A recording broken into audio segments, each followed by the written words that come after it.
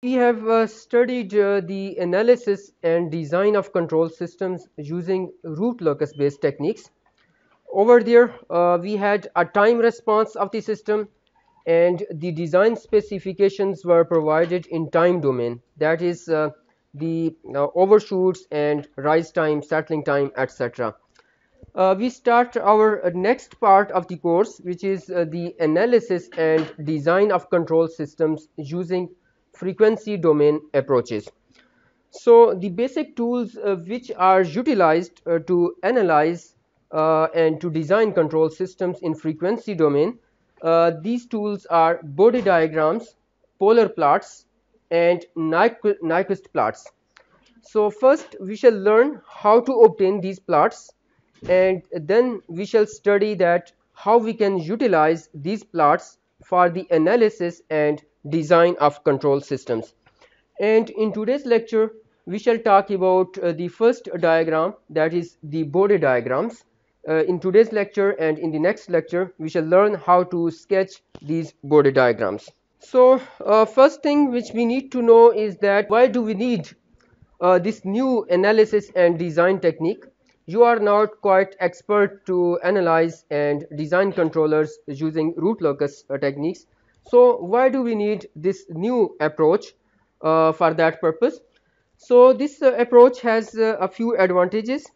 Firstly, obtaining mathematical model is easier and more accurate in frequency domain. You have already performed one experiment. Over there you have identified the transfer function of a system using frequency response of that particular system. So those mathematical models are sometimes more accurate compared to those which are obtained by identification from step response of the system. There is another advantage which is a very important advantage of this approach, that is robustness issues and relative stability. These can be addressed using frequency domain approaches. You know that whenever you identify a mathematical model for a system, there are many uncertainties. Even if you model it, still there are some uncertainties. For example, some parameters may not be accurately known. For example, you have a spring, and spring constant may not be accurately known. There are many more other uncertainties. So whenever you write a mathematical model for a process, that is never 100% accurate. There are always uncertainties in the mathematical model, inaccuracies in the mathematical model. So how to design a controller which can work with that particular system even in the presence of those uncertainties? That thing is called robustness. Robust against uncertainties, and also robustness against environmental effects.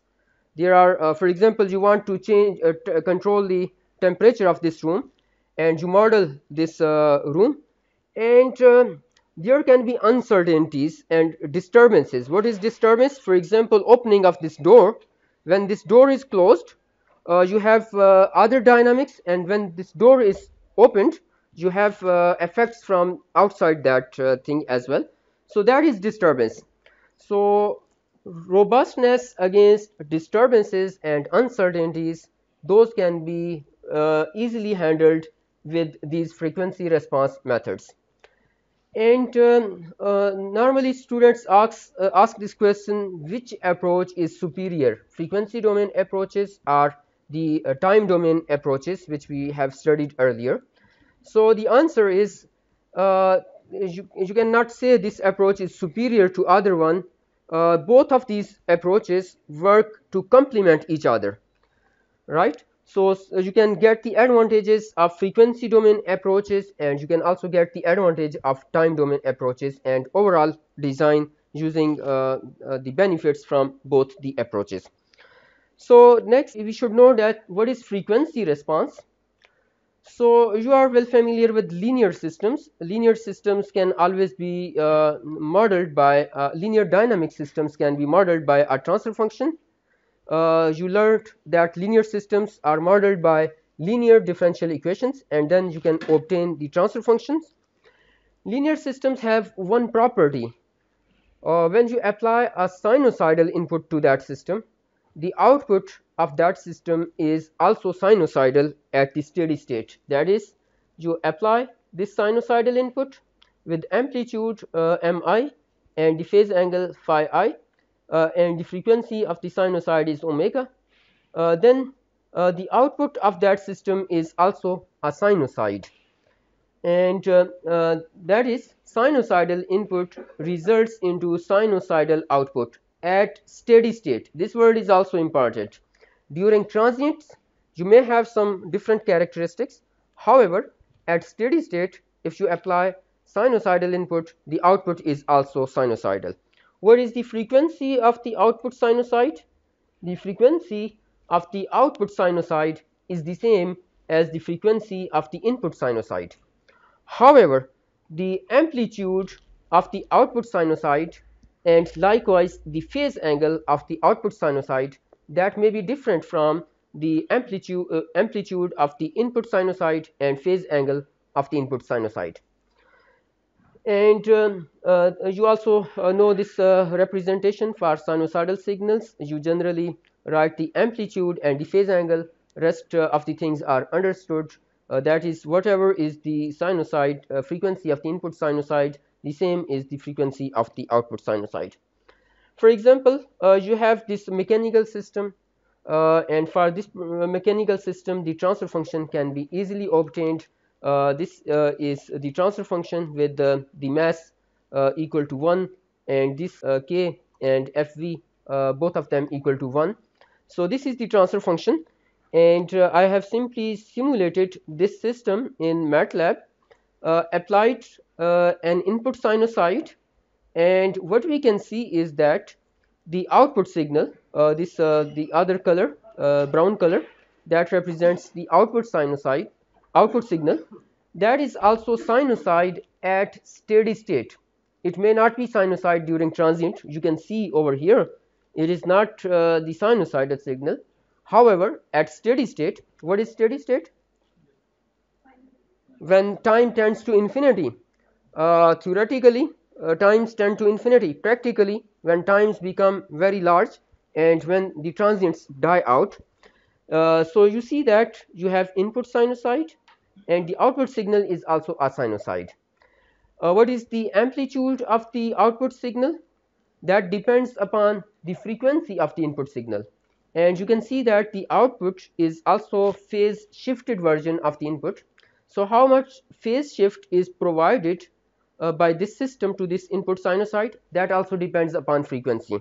For example, the same system is simulated for another frequency, a frequency which is higher than this particular frequency. So you can see that the amplitude, that is the gain provided by the system to this particular input, that is different from the gain provided by the same system to this input signal. Likewise, phase shift provided by this particular system is dependent upon the frequency of the input sinusoid. So amplitude and phase angles depend upon the frequency of the input signal. This ratio, that is the gain amplification or gain reduction, that is given by the amplitude of the output signal and the amplitude of the input signal. This ratio is given over here. Likewise, how much is the phase shift?